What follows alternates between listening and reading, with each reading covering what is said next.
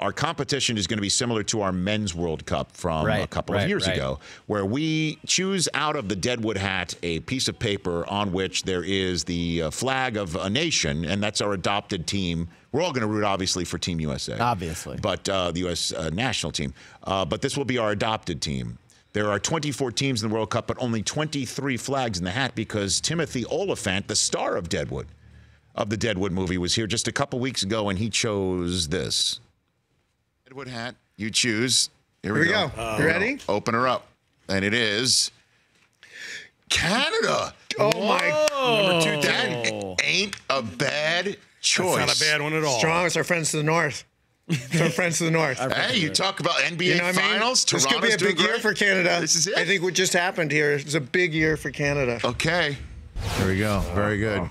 By the way, there is a band that's beginning to play out in hour number 3. Won't this be great? Wait, thanks, AT&T. I have an idea. We're just doing a show here. I have an idea. Should we take USA out? No. Go ahead, Mike. We got a minute and a half to go. Go ahead, Mike. Mike. We're bringing the hat over here.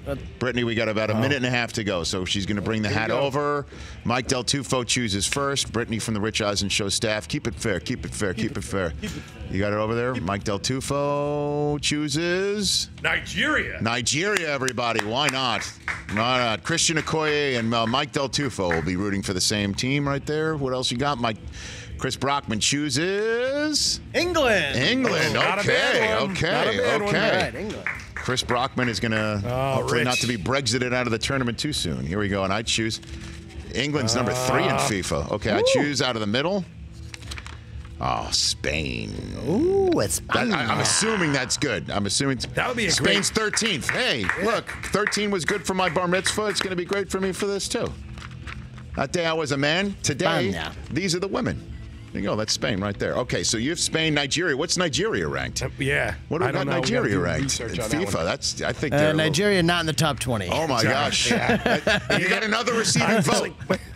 38th. 38th on the FIFA list.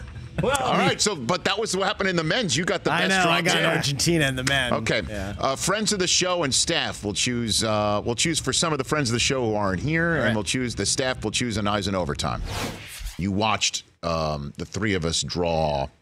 I did. Our adopted nation states. Yes. Out of our Deadwood hat. You have named 2 of the sides that we plucked out of the hat. Unfortunately, Mike Del Tufo, I have yet to hear Christie talk about Nigeria very much. Sorry, Mike. So if you don't mind, would you mind? Nigeria could make a run. Okay. I will say they're very athletic. They're fast. Okay.